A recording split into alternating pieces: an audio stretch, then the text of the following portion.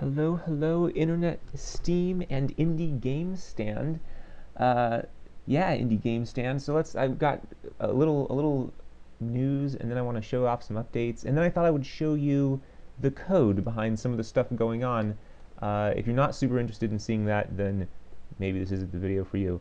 But I thought I'd show people how I'm coding this stuff and get into some of the crazy, crazy details. But first, a little announcement: Indie Game Stand approved Mysterious Space to be on sale there. I had never honestly heard of Indie Game Stand until I went searching for places where people might post indie games. So I feel kind of bad because I'm like, are they even? Do people know about them? Are they good? I really don't know. But they sell indie games, and they are happy to. They provide like a field to link back to a Steam Greenlight, so they seem to be totally friendly about the fact that maybe you'll be selling elsewhere as well, like Steam, which is a little surprising to me. So they seem really cool, and I do not have the game available there yet. This weekend is about to get busy, but I will post there a download of the full game for $2.50. I was saying 2 or 3. I figured let's go in the middle. I was kind of waiting to see. I've heard that Steam, like how much they decide to take, what cut they decide to take. They don't like to talk about it publicly and all this stuff. So I was waiting to see how much they take before deciding. But again, money is not like the big thing for me here. It's more about making a cool game. And also along those lines, I've mentioned this before, but I'm going to say it again. Any money made from the game, I'm happy to put back into the game via paying artists or musicians, which are also artists, to make content for the game. We could throw it to some charities, and I'll probably use a little for myself too. I'll buy some people some dinner and be like, yeah, I made Mysterious Space, it was great. But I really want to throw the vast majority of it right back into Mysterious Space. Anyway, again, I'll announce when it's actually up on Indie Game Stand. It's not going to be till next week. I'd also like to take the chance to finish up 0.5.1. So let me show you what I'm working on so far. I'm just going to use the keyboard. Blah, blah, blah, blah. Don't care. All right, so the game is in a bad state right now, and you'll see what I mean. Do you see those crazy little speed lines pushing? Oh my god, they're pushing up all those power-ups too. Give me that power-up. They push bullets. So what I'm working on here, inspired by a few suggestions, and under the water we have bubbles. It's hard to see because this water is very light. Is having pushing effects that can exist on levels. Obviously, having the entire level push like this is not something that I would really do. I just wanted to be able to test. What I'm going to do in the future is that there might be these vents in, a few locations in lava levels. Although these don't get pushed, though. There's some funny business going on. We'll talk about that in the code in a little bit. But yeah, I'll put vents in places around the lava levels so you get pushed around, or water, and vents can be different strengths. And under liquids, they create all these bubbles, and above, they create all these lines.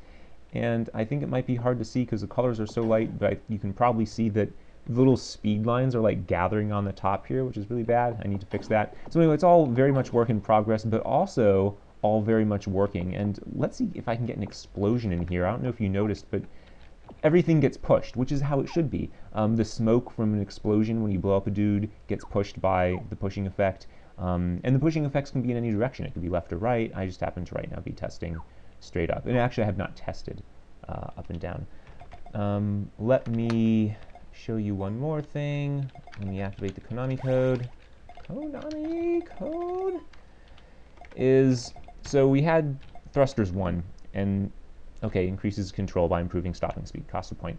Thrusters 2 used to only be allows you to change your orientation while firing, and I mentioned in a previous update that I thought that was maybe kind of weak, given that it cost, you have to get thrusters 1, then you can get this thrusters 2, and all it's really doing is giving you some convenience. I think it's useful convenience, and I think if you're good with the controller, that it can make an important difference.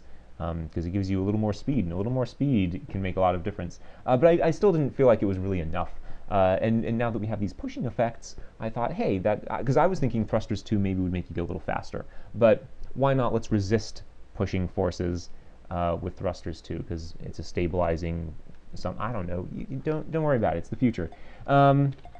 But let me show you some crazy code. So I've made the window nice and small here, so that we can. There's hopefully nothing you cannot see. Let me just size. It doesn't have to be pixel perfect. All right. Oh, and I didn't show you the collection menu. It's okay. What we're here to do today is some crazy code. So I'm just going to talk about how some of the things are structured, all the things on the level, and they're in fact called things. So I don't really, I'm not entirely sure what your guys' interest is, so afterwards, please let me know what parts of this were interesting and what parts weren't. I don't know how many people are interested in the code, what aspects of the code you are interested in, and what about the code you would like me to talk about. Maybe those two things seem related, but I mean, are you interested in how the code works, or in maybe higher level things? I don't know. Anyway, I thought I'd give this a try, and if no one is interested, then I won't do this in the future. Anyway, everything in the game that moves around on levels, terrain is separate, is derived from this thing class. I probably would have called it object, but object is always a reserved word in programming languages, so you can't do it. And you can see it has all sorts of things. If you are super familiar with C#, and if you're not, I need to talk about this anyway. So C# offers a weird thing that I had never encountered in a programming language before. It has this super succinct way to define a getter and a setter for member variables. So this is a variable called inLiquid, but it is also, we can define methods for it right here. Like if we wanted, we could return something different. One, it won't let me return the value 1, obviously, because that's not of type liquid. Yeah, it's getting angry. But it's really weird. I had not encountered this before, and then I learned about it in C# and went, oh, that's useful. I have not been coding with those in mind. So my code is in kind of a weird place right now where I have multiple, like sometimes I have a variable like width and height that I then have a getter, like a classic getter and setter, like width, probably, if we can find it. I don't know. Anyway, I promise it's in here. And sometimes I do it the old school way, and sometimes I do it the new way. So the code is a little bit messy. So I apologize about that. That is my newness with those getters and setters, because I used to code a lot in Java. Anyway, we're getting off topic. So we have all these wonderful things. Velocity, right? So inLiquid tells you if the object is currently in a liquid and what kind of liquid it is. There's many kinds of liquids. We have lava, water, and what I'm calling slime. That's the stuff you find on mining planets. It makes you go very slow. You can see the liquids have a slowing effect. So I've really gone absolutely crazy nuts with the object-oriented. In order so that when an object knows, okay, no, what liquid I'm in, how does that affect me? Well, I want to get the slowing amount of this liquid. Okay, that's in a little function that's returned. And I try to put more fixed values like this in functions rather than methods, and I'll show you why in a moment. So let's get to something. I didn't mean to get distracted with liquids, and I worry I'm jumping around so much in the code that you're just like, what is he doing? What is he talking about? So let us instead find the part that moves you around because of vents. So a piece of terrain, a tile, it can be sloped, and I'm handling this in a very naive way, but they can have a venting value. I didn't know what to call it. Wind, pushing force, I don't know. I'm calling vents because I was imagining vents of lava or hot water or whatever. So it's just an x and y value for how it pushes you, and you could have some combination. For now, I don't have the graphics for drawing diagonal lines. I'm just drawing simple rectangles. So they've got to be horizontal or vertical, but in the future I'll definitely look into doing diagonals. But anyway, things get pushed around every step. We have this update method that almost everything in the game has. I make sure to implement that everywhere, and that is, we update everything and then we draw. We update everything and we draw. And actually, maybe you update and then you update again because your computer is slow and can't draw graphics. I can't imagine that happening. And actually, it is surprising. Did you see all those little lines and bubbles? Keep in mind that those are all little physics objects. They're all things with update methods, and there was like hundreds of them on the screen, and the game doesn't slow down. I'm asking very little of computers to run this. Someone was asking me earlier, what are the system requirements for this game? I don't exactly know. They seem to be quite low. So we can have hundreds of these little objects doing little physics. And the physics isn't that complicated. I almost don't want to say physics because that seems to imply we don't even have gravity, for example. There's not even gravity in this game. So anyway, I'm getting a little off topic. So yeah, everything has this little update, and you can see it's virtual. Virtual means that a class that, something that inherits from thing might overwrite update to do something different, or more often, it just does something extra and then calls the parent update. So again, going absolutely nuts. So let's look at an example for that. So we can see this venting thing, which applies again to all things. So bubbles that you saw are things. The little smoke clouds when you blow up enemies are things. All the enemies are things. All the bullets are things. So they all get pushed around. And that is also part of why we have this vent multiplier, because some things might want to be more or less affected by vents. So, for example, let's find the definition of vent multiplier. Mostly it's 1. So again, this is a case you might be like, well, why not just store that in a a float, just a variable rather than a function or a method? Why store it there? But let's look at bullets real quick, so I can show you the bullets. Those would be in things, and I keep a directory structure to mark the inheritance. I'm actually really happy. I know that some people want to have multiple inheritance, so one class can inherit from multiple parents. Not only does that make code ugly and you get into weird cases, then I can't have this nice tree structure, which I find very useful. So let's find the bullet class, which there are multiple kinds of bullets, as we can see: fragmenting, knockback, rubberized, all these things. But here's the bullet class, and it has its own vent multiplier, 0.25, so it's only respecting a push from the terrain at a quarter strength, so they don't get pushed around as much as other things. And I just felt that it was weird that they were getting pushed around as much as ships, because they're going really fast. I guess, I mean, the fact that they move quickly through the vents means they don't get pushed as much through it, but I just wanted it more. There's no real physics behind this. Maybe you could call this, they're more aerodynamic or something. Think of it however you want. Again, the physics are not very realistic here. They're for making the game fun. Realism is less important than fun. This is always true. Velocity drag rate is a similar sort of thing. This controls the percent of your velocity you would lose. It multiplies your velocity by this number every step. So you're losing velocity due to air resistance, apparently, although it affects you in space. Again, let's not worry about the reality.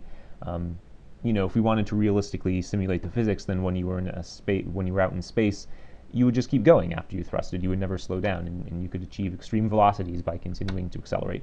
But we don't do that because we just want things to move at kind of a fixed rate. Bullets, they never slow down. They never attempt to thrust themselves, so that's okay. If we wanted to look at, say, a creature, which has a velocity thing, what was that velocity thing called? I've already forgotten because I can't remember things. Velocity drag rate for a creature. Whoops. No, not here. So creatures must have the same. That's kind of a problem, but players will have different. It's not a problem. Actually, so I'm sorry, the reason why velocity drag rate for bullets is 1, that's not the default for all things. That's my problem. I don't know what I'm saying. Apparently I somehow, oh yeah, I was changing that. The default is 85%, so every step you lose 15% of your velocity, whatever that is. All objects do that, but bullet, again, is overriding that. And you can see override, it's not even doing anything with the base, whatever, blah, blah, blah. Let's look at players, because players do even more different things, and this is where we get into why we would have these as methods rather than variables. So let's go into the player class, and let's find his velocity drag rate. So if you have at least one thruster upgrade, and you're not currently thrusting, then we give you a smaller velocity drag rate. It's a weird, because this is a kind of a backwards variable, right? The smaller it is, the faster you slow down, or the more quickly you slow down. So it's kind of weird in that regard, but this is making you slow down faster because you're multiplying your velocity by a smaller fraction every step. And again, so this is the first thruster upgrade is the one that says you come to a complete stop more quickly when you're not accelerating, and so that's what this is about. If you're currently not thrusting, and you have this upgrade, then your drag rate is higher, or it's lower, so it's higher. Again, I'm sorry if the numbers don't make a whole lot of sense here. It's better than THAC0, if you remember old school Dungeons and Dragons. Let's not even talk about it. Vent multiplier, we have a similar thing going on. And this is more intuitive how the numbers work. A smaller vent multiplier means the vents affect you less, and so that's what's going on here. Once you have the second upgrade, thruster upgrade or higher, then you get the lower. And again, we're using the crazy inheritance. What's the base vent multiplier? I don't know. I don't care. Apparently it's 1, but if I wanted to change it in the future, if I decided I just wanted to universally make all things more affected by vents, I could tweak this number, and then it would cascade through, and this would be 2/3, whatever that value was, and I don't have to worry about what the original value was. So, and it is, I'm not as good about doing this in all places as I should be, and part of that is I make things a little better. There's definitely some updates. You'll probably see them in the changelog. I'll be like, oh, I refactored a bunch of this stuff or whatever, and if you're not super familiar with, I don't think I was familiar with the word refactor until my full-time job programming.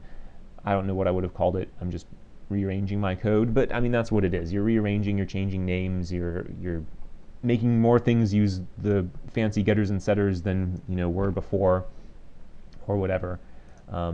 See, these are the old school. So I started to add the getters for these variables, and really that should just this is another thing I would refactor later, but I'm not going to worry about it. So that is some of the crazy level of object-orientedness that I have in the game, and that I wanted to talk about, because I find that it's very useful, because again, it was really easy for me to add these pushing forces. I forgot about the fact that the explosions that you see are implemented as things, and so when I implemented all the thrust on tiles, where a terrain tile can just push things, all of a sudden all my power-ups were just floating to the top of the screen, including fuel, and I was like, oh god, everything is a thing, and I forget about that. And it's really handy. I mean, that gives me a lot of power. It's easy to implement a feature like this because of that. And bubbles as well. So the great thing about bubbles, here's a bubble. Actually, let's find a speed line. The speed lines don't move themselves in any way. They have a little update method. We could go to the base update and see that they're checking liquids and vents and things, but again, the base includes, and sorry, I just pressed a button and there's no way you could have followed that. So if you press, I forget what it is by default, but I changed it to be Control B because that's what it is in PHP Storm, and I do a lot of PHP stuff for work. So anyway, you can just go to the definition. I should right click and not use my things, I need to know. Go to definition. I'm sorry, I've probably done that before, and you guys are like, how did he do that? So here's the base for speedline update. And we can see it gets pushed around by vents. So the speed lines just get pushed anyway by vents. And if I wanted them to get pushed faster, to kind of try to convey, yeah, it's fast, you're going to get pushed here, I could increase the vent multiplier to 2 to make them, move even faster. You would what was that, vent multiplier? Yeah, there. No, we want 2. Or the good way to do it would be like that, right? So, and let's go check this out. and now we're going to see those speed lines move super quick, and they're going to pile up on the top of the levels to an even greater degree, and we will be a little sad. It's pixel perfect enough. I think we can probably just load an old game. Hard to say. You know what would be good to compare it to? Bubbles. Let's, did this one have bubbles? Yeah. The lines seem to be moving faster than bubbles. Yeah, I think so. And it is hard to tell. Maybe if I was, let's do something absurd. Let's do it like times 20. Then we'll see. We probably won't even see the lines as much. And actually, so the problem I'm running into, the reason, so this is good because it was really easy to implement. As I said, wow, even the bullets and everything are getting pushed around just like you would want. That's fantastic. Yeah, now look at those lines just like freaking out because they're going so fast. So good. It's just as I said. Let's quit. The problem is those lines are getting, when they're not moving 20 times faster, when they're not getting accelerated so much, they're collecting up at the top of the vent tiles where there's no more venting force because they just kind of get pushed up. And you can see I have some little code in here that makes them lose life, and as they lose life they get smaller, and then when they're so small they just get removed entirely. So the lines start at random widths or heights, they get smaller over time in whatever, if they're vertical or not, until they go away completely and then they're removed from the level. But so that means they can live longer than they're thrusted. Like if a thrusting tile with, let's just go look in the game and we'll go find it again. Or maybe you can already imagine what I'm saying and showing you is, hey, whatever. We're already here. We can't go back. We're all in. All right, so so the tile just below me is pushing me, but then you don't get pushed anymore, and so the little speed lines are similarly not getting pushed. You might wonder though, well, hey, look at those bubbles. And again, it's hard to see the bubbles because this is a very light colored water. But the bubbles go away when they leave water, and that is part of the bubble code. The bubble code just says when I'm not in water anymore, if my liquid is null or my life is 0, then I go away. So, right, and they actually get smaller first, so they go through the normal steps of getting smaller. So when they hit the surface of the water, they very quickly become small and then vanish. Technically, you could call that a bug. They should probably vanish immediately. it's going to happen in like 3 frames max, so I'm not too worried about it. You're not going to really see it. I should probably clean it up at some point. You know what? Here, look. Or in liquid equals null. There. Now it's done. So I could do something similar for the speed lines. I just need to have something where it's like, okay, or the terrain that you're in. Yeah, I don't know exactly where that is. I don't think actually things know what terrain they're in necessarily. That seems like a failing. No, it must, because it knows whether or not it's in a liquid.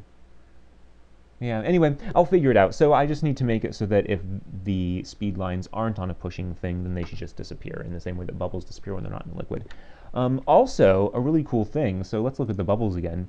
The bubbles push themselves up all the time. They're always pushing their velocity. And again, their velocities, they're always being dragged. They have that same velocity drag as anything else because they're a thing of 85%, so they're losing 15% of their velocity, but they're always going up. And I actually made it so their sprite index tells you how big they are. There's a sprite sheet that's just bubbles, and it starts from small and gets bigger. So the bigger bubbles in this case are moving faster, which is what this sneaky math is doing. Because they're bigger. I actually don't know if that's how bubbles work. I think it should be. I don't know. Anyway, bigger bubbles move faster. Now I really want to look at just like a can of soda or a bottle of soda and see if that. But it should, right? Because they're bigger. They've got it's a larger area with a smaller mass. I don't know. Anyway, they are buoyant, basically. They're not checking if they're in liquids before doing this, but that's because if they weren't in liquids, you know, worse things were happening. And actually, this is a little awkward, right? What we should actually probably do is put that there. Anyway, so buoyant. The fact that I can have things buoyant, I would really like to have an enemy that floats on top of water, like a boat, and I could make the boat buoyant in the same way, where it's always being pulled down. But when they're in water, they get pulled up. And again, there is no gravity currently in the game, and I think I'm not super interested in gravity, so I'll probably just ignore it. Maybe at some point I'll give all creatures, have them pulled by gravity to the planet's surface. But wouldn't that be annoying for you if you were always having to push up because the planet was always pulling you down? All right, again, no fun, so we say never mind to realism in that case. But I would like an enemy that is always being pulled down, but then when he's in water is pushed up, so that he stays on top of the water. And that way, if you have a knockback bullet that like pushes him up, because it's a forward directional or something, and so you push the guy up out of the water, he would fall back down onto the surface of the water. Or if you have a thing that pushes him down into the water, he would buoyantly return to the surface. That would be so cool. Like, it would look really neat to have that sort of motion. Like, wow, it's like he's really on the water, because he is. As much as you want to say things happening in a computer are like water at all. So anyway, again, here's the crazy. So I think I should stop here. I mean, I'm sure there are other things I could show you in the code, but again, I don't know how interested people are in looking at the code and seeing how all this stuff is done. So if you would like to see more things like this, let me know. If you have specific ideas of things you want to see in the code, like, oh, how did you do water at all? You know, what are these liquids you briefly touched on, or whatever. If you want to know about any of this, let me know. Let me know what you would like to see, and I would be happy to show you guys little bits and pieces of the code. Because again, I think I mentioned this on the Steam forums somewhere, but I received a lot of help, online, looking at tutorials and ideas that people have had, and looking at other people's code, and it's really, really helpful. And I don't feel comfortable releasing this code open source, but if I can be helpful to other people wanting to make games, or who are just curious by showing little bits of the code, I'm happy to do that. I would like to give something back in that regard. So. Thank you for watching. Again, I hope to have a game that you can buy and play, the full thing, on Indie Game Stand sometime next week. I will continue to be pushing for Steam. Don't tell Indie Game Stand, but that's my ultimate goal, would be to be on Steam. I know less about Indie Game Stand, so I care less about them. That's probably a fallacy, a logical fallacy, but psychology. We talked about that last update. But yeah, and I'll let you know when all those things happen. Thank you for watching again. I am done, so goodbye.